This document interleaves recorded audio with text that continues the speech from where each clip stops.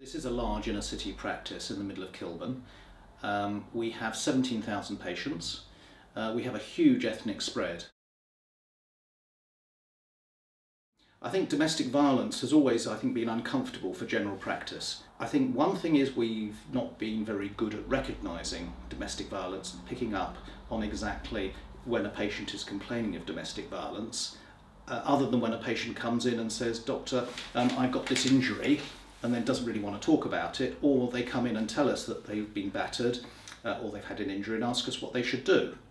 And our response, I don't think in the past, has actually been very helpful. We've been, I think, rather reticent to suggest anything constructive other than, well, you have to see a solicitor and go to the police. Our options haven't been greater than that. Now at least we've had some education. We know how to recognise domestic violence or abuse in a much better way, and now we've got some tools to actually deal with it and manage it properly, in that we have been made aware of referral pathways. We know of the IRIS project, we know the Solace Women's Aid groups. I became aware of the IRIS project about 9 months ago. Our CCG is actually quite good at trying to develop the services within Camden.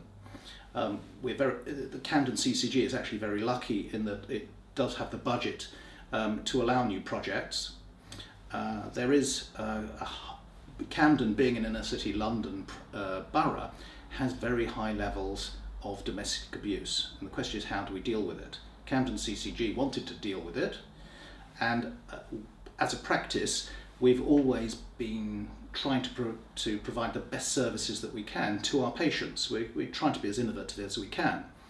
We were offered to have some training sessions with IRIS, and the practice has regular education meetings, and as part of that we had an introductory talk, felt that was going to suit this practice extremely well in the nature of our population, and it was arranged that we would have the further training sessions.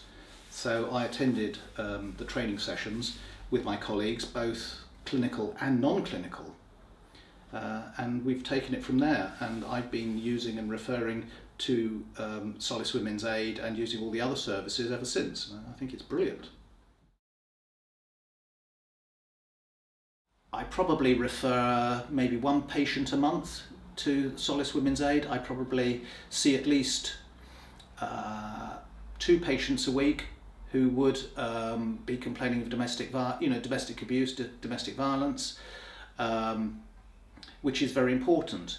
I'm sure I see a lot more patients who they have probably underlying have a problem of some sort of domestic issue but haven't yet presented it to me.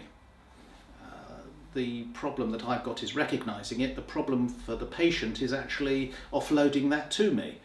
But hopefully the IRIS project, which is all about identification and referral, means that I can maybe identify these patients who aren't presenting with their domestic abuse, but presenting with other symptoms, and they can't quite get the actual problem out because either they don't think I would respond appropriately, or they're ashamed, or they feel there aren't any resources, or they will be punished by the perpetrators of the abuse.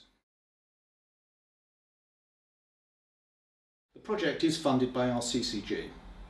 As I have mentioned, Camden CCG is a forward-thinking CCG. It's very innovative. I think that Camden is lucky in that it does have the funds, and providing a service like this I think is extremely beneficial because it's providing a service that hasn't been there before and is needed. One of the things that I've learned is that patients who are suffering from domestic abuse or domestic issues, often they don't present with the symptoms of domestic abuse. We're looking at patients who might present with tired all the time, chronic aches and pains.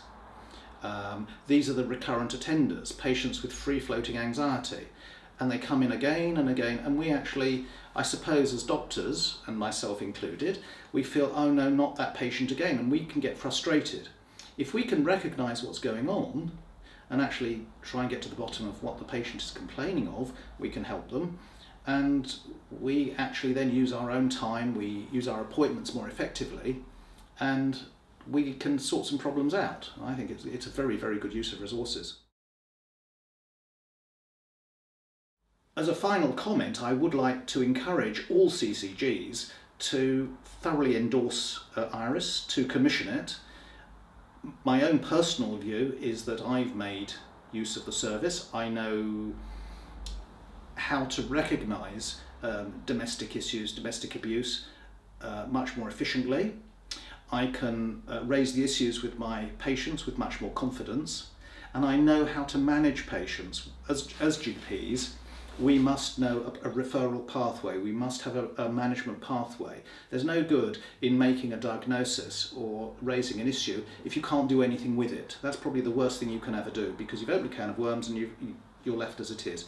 Now we've got the tools to actually do something, and we want to do something to a population that actually needs something doing to them. And we have to remember that you're not just helping the patient in front of you, you're helping their family. There are also child protection issues as well that are often come up, and I think the benefits from engaging with the IRIS projects are huge, and if any CCG does invest the money, I think it's going to be money very, very well invested for now and the future.